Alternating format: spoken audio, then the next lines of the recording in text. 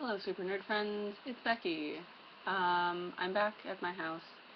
Uh, yes, much like you, Alexis. Although, I'm only here for a couple days. Well, you might not be there long, either. I'm sorry that's kind of rough with your mom and things. Um, but, yeah, it'd be nice if they gave you a bit of a break. Like, I'm on break, that's kind of nice.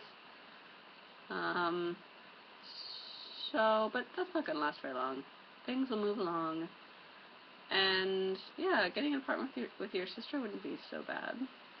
Who says it has to be in Moses Lake? Although, if you want to see your family, yeah, hopefully, I have confidence that you will work out an arrangement where you can hang out with your family and have a job and not pay too much for rent, and everyone will be happy. So, and hopefully you'll like your job too.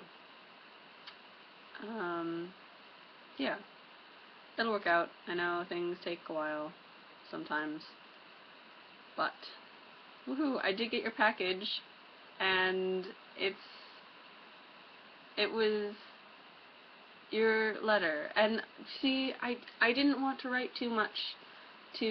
Did I write something to you, Haley? I think like I did, like on ThinkGeek. I think I typed in something, but I didn't want to say too much because I felt that was cheating. And then Alexis, you went and wrote a whole novel, and it's that was like the most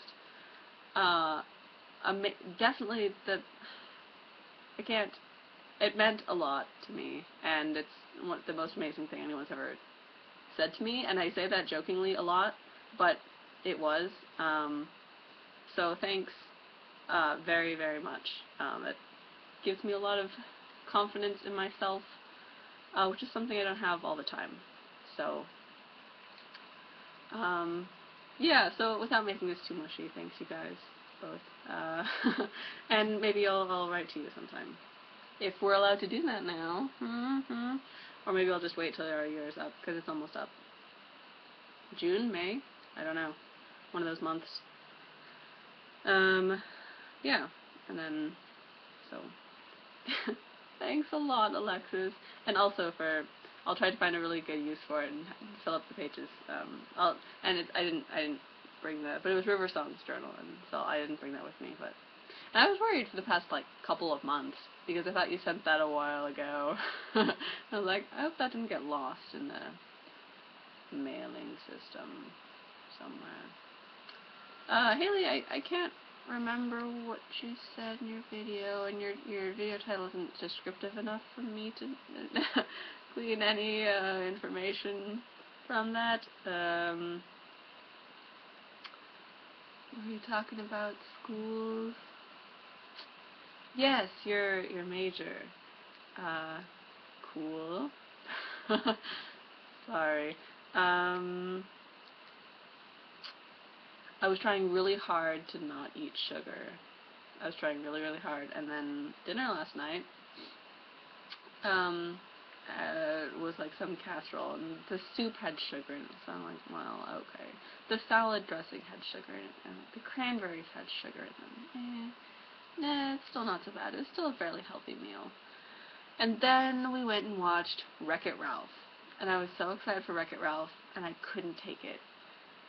There's too much of that movie takes place in Sugar Rush, and I couldn't, so I ate a whole container of ice cream. And some trail mix. It was really bad. I just need to stop eating after 9 o'clock, and I would lose so much weight. If only I could do that.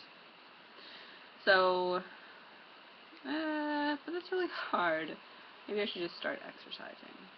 Anyway, I had a few things that I wanted to do whilst at home on my break.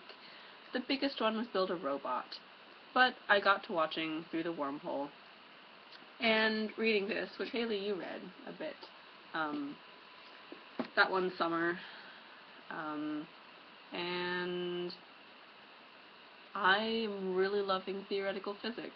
I only read the introduction of this book, and, I just had to stop and think about it for, 2 hours, and most of those 2 hours were me sleeping. But then I started watching, and I just watched, like, I spent my whole day today, so far, watching videos on YouTube, but I watched them all on the Super Nerd Friends channel. And darn, now I don't have that history in my history. But it was Vsauce, because apparently he's really popular, and so he's just recommended for us on Super Nerd Friends. So I watched a ton of Vsauce, and I learned something about the human subconscious. And I took a quiz, or a survey thing, and I am I forget the first two words, and then higher thought Buddhist. No, the first two words were like duality, something, but there are way too many options for what consciousness is. Not that that's related to physics, although I think it is.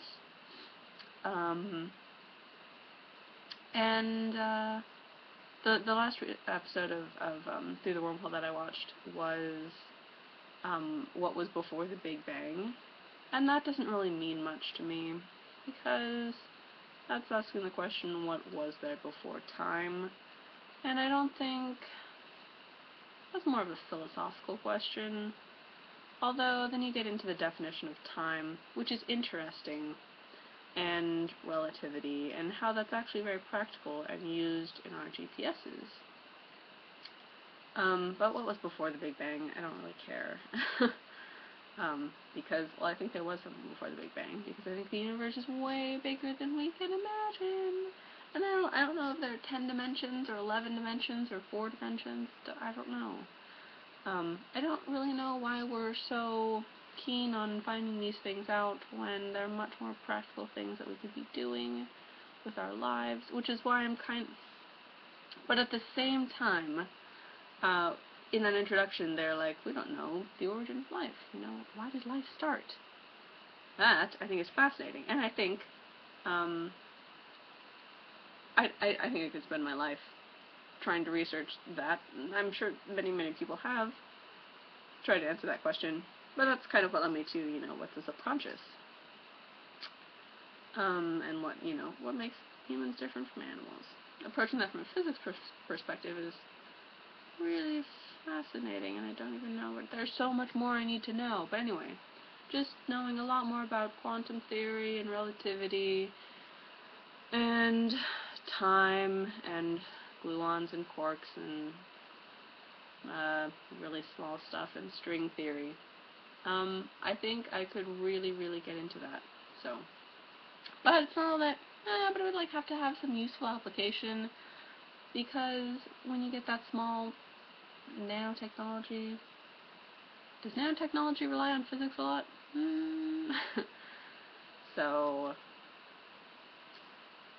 But I'm kind of glad. I mean, I'll be taking physics next quarter, but I'll also be taking economics and sustainability. It's kind of a more rounded, immediately applicable to society type thing. But I think I would like to start with physics for my career. And I thought it wouldn't be so bad to teach upper level physics courses at a university and do research in physics. I would love to spend my life doing research. And I haven't felt that way before, because I've felt that I really want to solve a problem. But I think in research I would just have to have a goal in mind, yes, this research will help make the world a better place in the future.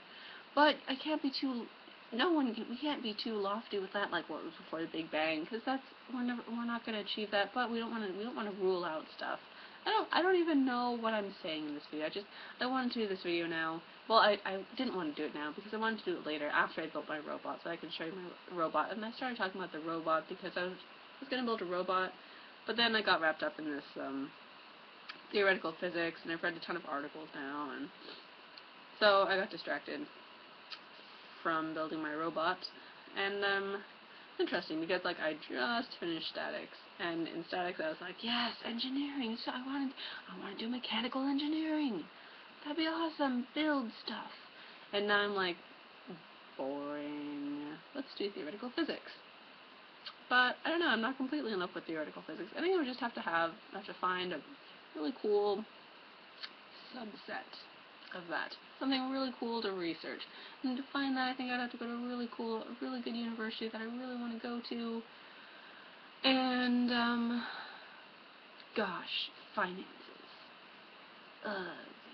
Um, but, so I'm doing this now, because I'm mostly procrastinating on hanging out with my neighbor, because she was out washing the car, and I hadn't had a shower. Now I have had a shower, but now I don't want to hang out. I do want to hang out with her, but I am procrastinating.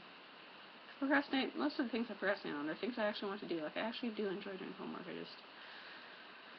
I don't know where this video's gone. Sorry. Yeah, so talking about classes.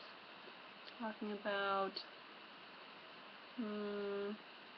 theoretical physics is super cool.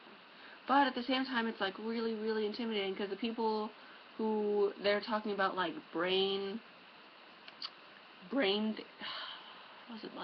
theory, where, like, our universe is a membrane. It's not kind of brain. It's a brain short for membrane, so it's like membrane theory. But, like, our universe is but a membrane in 10th dimensional space. It's just like a 2-dimensional membrane, and it's like a rectangle. And the Big Bang was it colliding with another membrane, and now they're bouncing apart. And it's gonna take 1 trillion years, like, between. And so, like, all of the 11 dimensions is like a snake, a 3-dimensional snake thing of all these planes of universes lined up. And I fully believe that there are other universes, but I also believe that, see, that's exactly what it is. It doesn't matter what I believe. That means nothing. Like, now the faith is just really. So I can't mention theoretical physics to my mom, because she's like, I'm like, what was the origin of life? And she's like, God made it. God made everything when he wanted us to, when he wanted to. And I'm like, yeah, but how did he do that? That's what science is. And she's like, no, science, all, so, because I can choose to believe something, and I have little conceptions and little beliefs on, what it is that makes people different, how, and little ideas, and most of these are probably formed from, like, watching videos in biology class. That's mostly what's shaped my views of how I think life on Earth started. And I've come to the realization that it's kind of possible to, it's possible to know a lot more than I do. No one has to go on faith on anything, because we can know, and we can't know everything. But why would you choose to believe something when you could know? But people do believe things, and that's cool, because we can't know everything. So you have to believe some things, I suppose. This was a lot better in my head. Hold on. So if you do believe something, and you find out that's not true, how would you approach that? How would you feel? Would you ignore, or I guess there's different levels of proof. But beliefs to me are just theories that, and the truth would be so much better than a belief in a theory, right? The truth would be better than believing in a non-truth, right? So, like, God created the universe, that's cool to believe, but, oh no, the universe was actually created by something. That's way cooler than just believing that some puppet master created things, right? So the truth is the truth to our 3-dimensional understanding. There's no hope for any of this. Theoretical physics is what? But the universe apparently operates on math, and we can do some math. So let's try. Never mind. I'm completely conflicted on all of this. Anyway. Cool. I'm gonna go read something about the history of time. Cool. I don't have my glasses on, so I can't even find where the pause button. Adios, super nerd friends. I hope to talk to you. I always say that I'll call you guys. Adios. I don't even know how long this video is. I'm really sorry. Bye.